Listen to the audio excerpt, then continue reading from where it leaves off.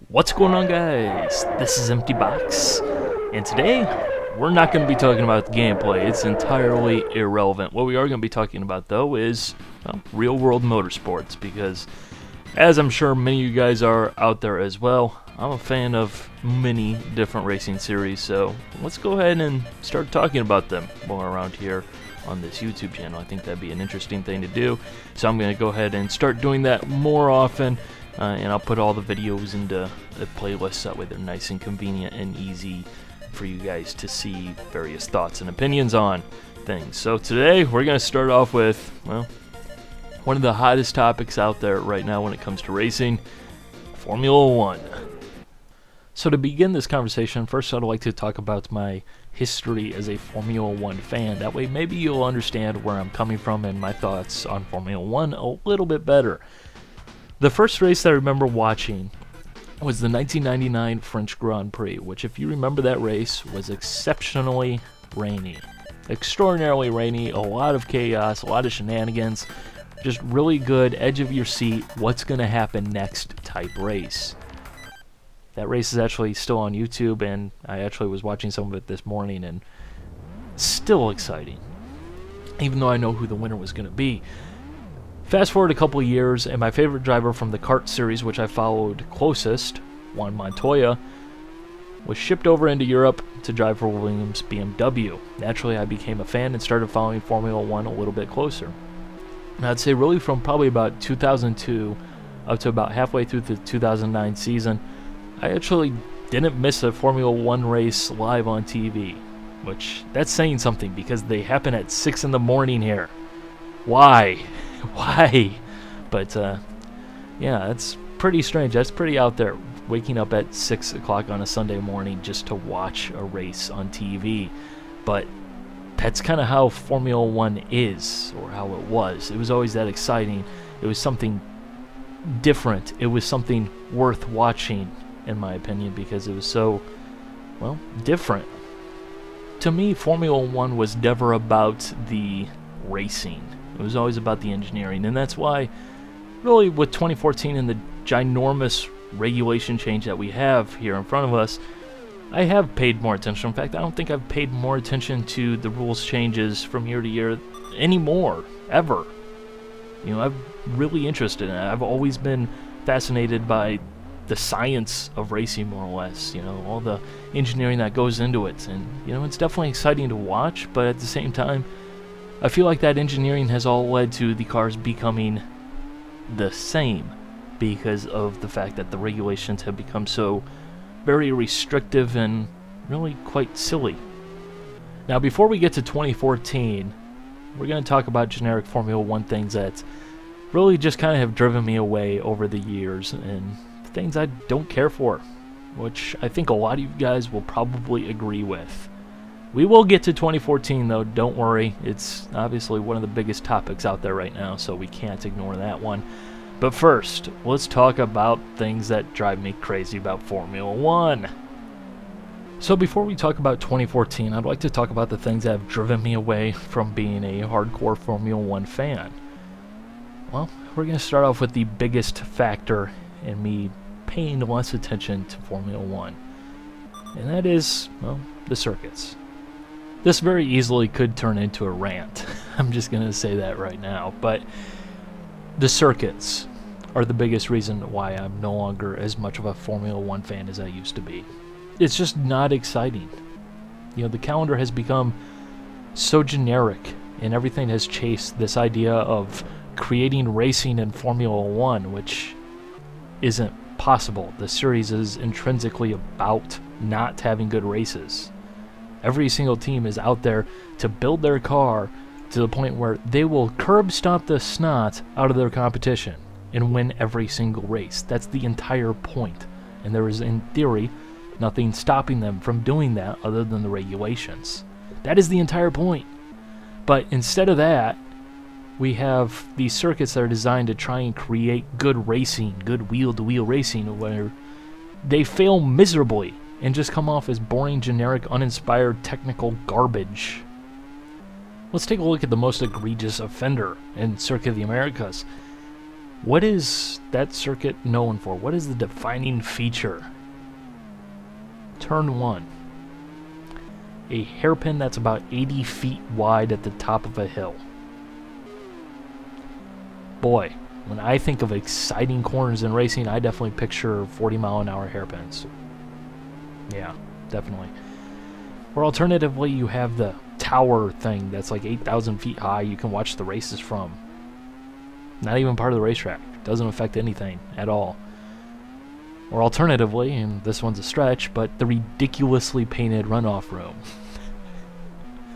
Yeah, there's a ridiculous amount of runoff, but just the runoff room and the way they painted it just makes it even more ridiculous, if you ask me. But all joking aside, that's exactly what Formula One has become. The corners are uninspiring on these new circuits, and they're not exciting, and because of that, I don't want to watch them. Yeah, the racing was terrible back in the V10 era, and I fully understand that.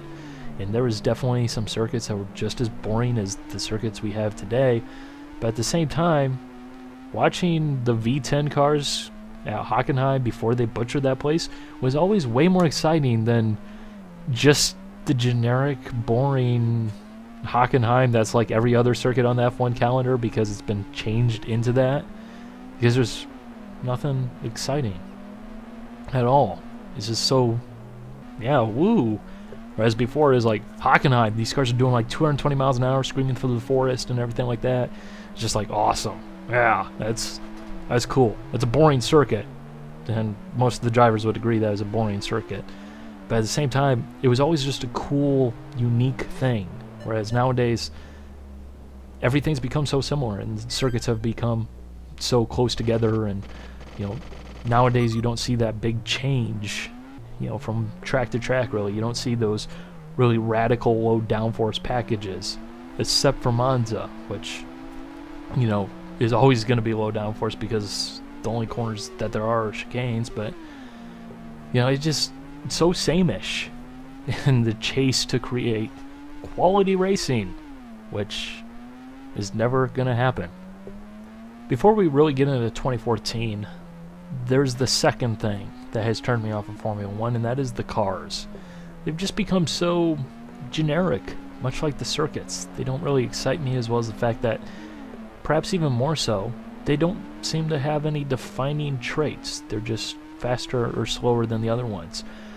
You know, for example, going back to the V10 era where you had the Williams BMW, huge power. You knew every single time that, you know, they showed up at Imola, Monza, Hockenheim, Montreal, you knew they were going to be strong because they had huge amounts of power, so they could run more downforce and go faster through the corners and claw back that performance advantage because they had a big engine that was putting out huge power. You know, it was a defining trait. You always knew that when those circuits came up, whoa, you're going to have to watch out for Williams because they're going to have a huge power. Yeah, the Ferrari's probably the best car in the field overall, but at those circuits, the balance shifted a little bit. Whereas nowadays, it just doesn't seem to happen nearly as much. It doesn't seem to be as much of an obvious difference. Now, yes, there's things like, you know, last year the Lotus was supposedly better on the tires, you know, for the first couple races, but, you know, really it just doesn't feel the same. It just feels like every car is literally the same, only faster or slower. You know, even going back a little bit again, think about the Minardi. You always saw those cars on the onboard, and they always looked scary to drive because they were always like sawing at the wheel and just like doing anything but behaving properly. Nowadays, even the slowest cars in the field just look so calm and composed. They're slow, but they're not fighting the driver trying to go crazy. Which, yeah, in the name of safety, that's a good thing, but at the same time, I always liked watching the Minardi onboards because you could see the guy fighting the car, and it's always exciting to see those guys struggle, even though you felt so sorry for him. Because, really, Minardi was awesome. I missed them. That's another reason Formula One is no longer as interesting, because there's no Minardi. And Marussia does not count. It's not the same. So let's transition from that into the topic of 2014. There's a lot of things I like about 2014, and a lot of it does kind of restore my hope in Formula One and getting me reinterested in it. You know, I've paid much more attention this year to the differences in the cars than I have in the last few years, certainly. And it's much more exciting now that we have a massive technical regulation shift that has basically thrown everything out the book, more or less. And really the best thing about 2014, and this is going to sound very strange to say, but we're going to have teams struggling, and we saw that happen at Melbourne. I love the fact that Sebastian Vettel had like no power at all. I love the fact that like 3 guys started from pit lane because their cars weren't quite working right. I want to see teams struggle. I want to see the differences in the car.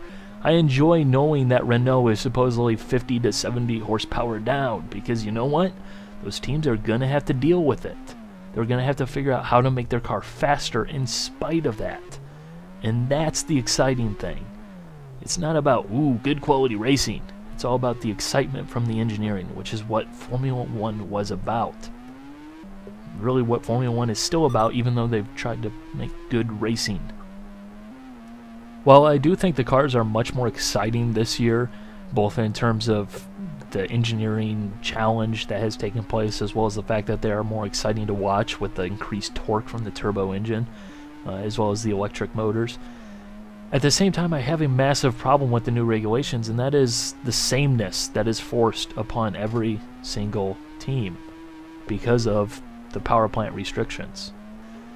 While the 2014 F1 cars are much more exciting from an engineering perspective as well as from a racing perspective, I think we'll see a lot more, passing actually occurring with, heavier cars as well as the increased torque from the power plants.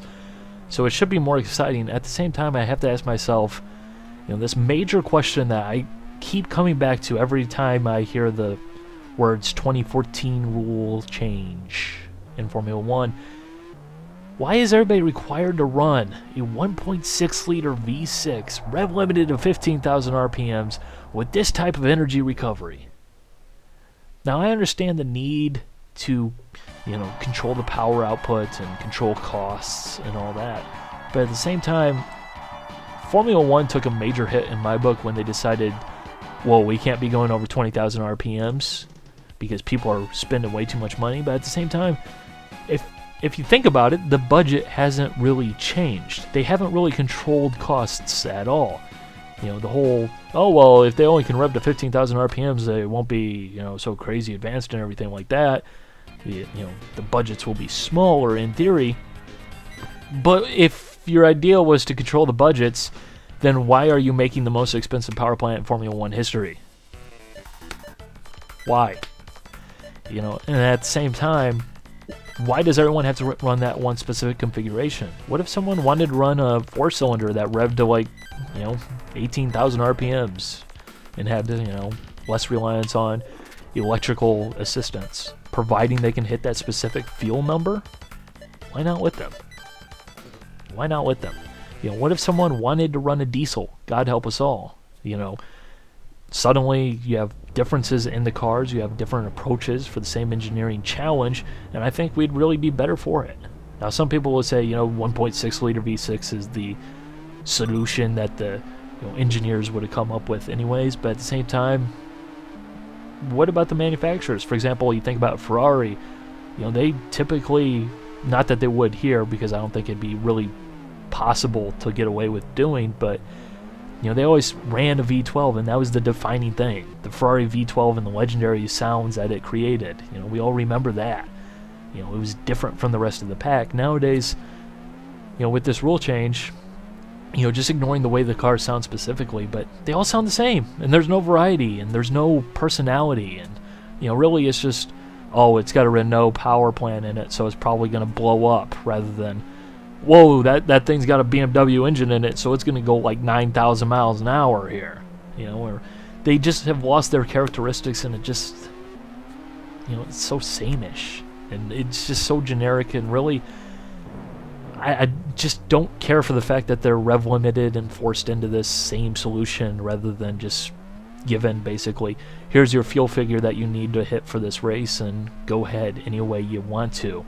Which I think would be much better and much more exciting, as well as I think would actually probably increase manufacturer involvement, because we've seen somewhat of a similar type of approach over in sports car racing where, You now have Audi, Toyota, and Porsche and LMP1, all with entirely different solutions, trying to do the same exact thing, and that is exciting.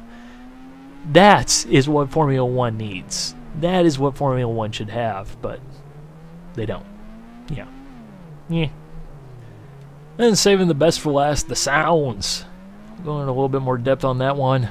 Well, I don't understand why people are so upset with the sound. People are saying, oh, well, the sound of Formula One is gone. Well, what is the sound of Formula One? Is the sound of Formula One a BRM H16? Because it could be.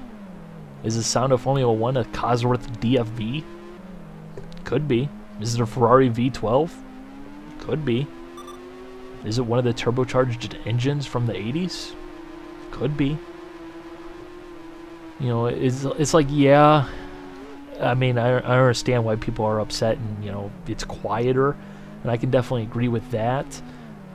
But at the same time, it's like, there is no sound of Formula One, it's just the sound of the engines, and the engines don't sound as good this year, yeah, simple as that. Although I will also say I was never a fan of the V8 engine note. I did like the V10s, but not the V8s. They just seem like loud noises, more or less. Sorry guys, but I had to demonstrate it. I just think that people are making too much out of it, and I do believe that here in a couple of weeks we won't be talking about it at all. Really watching the race, they actually did sound better from trackside cameras on TV and everything like that than the V8s, in my opinion. Although when they did do onboard shots, the thing just sounded god-awful terrible. But hopefully that's just because of where they position the microphone or whatever on the cars, and maybe it needs to be adjusted from previous years to make it sound better and more attractive and appealing. But I just don't see the need to be so upset. And people are saying it's too quiet now. Well, if you look at the races previously, you'd always see people with their ear protection on, so that way they didn't go deaf. Now you don't see that as much. You didn't see that too much in Melbourne comparatively. Well, obviously with the ear protection, it's going to muffle the sound of the engines a little bit, going to try and bring that volume levels down to where you don't go deaf. That's why they call it ear protection, right? Whereas now if you're not wearing ear protection, that volume difference might not be as much as you actually expected. That said, yeah, they probably are still on too much on the quiet side, and they don't have the most exciting engine noise in history, but we'll survive. We will survive. So there you go. There's my thoughts on Formula One. If you like these videos, make sure you click that like button. Again, I'll put these all into a playlist, and that way as we go on, you can get my topics and thoughts on various things within motorsports and relevant topics to the time. So hope you guys enjoyed. Bye.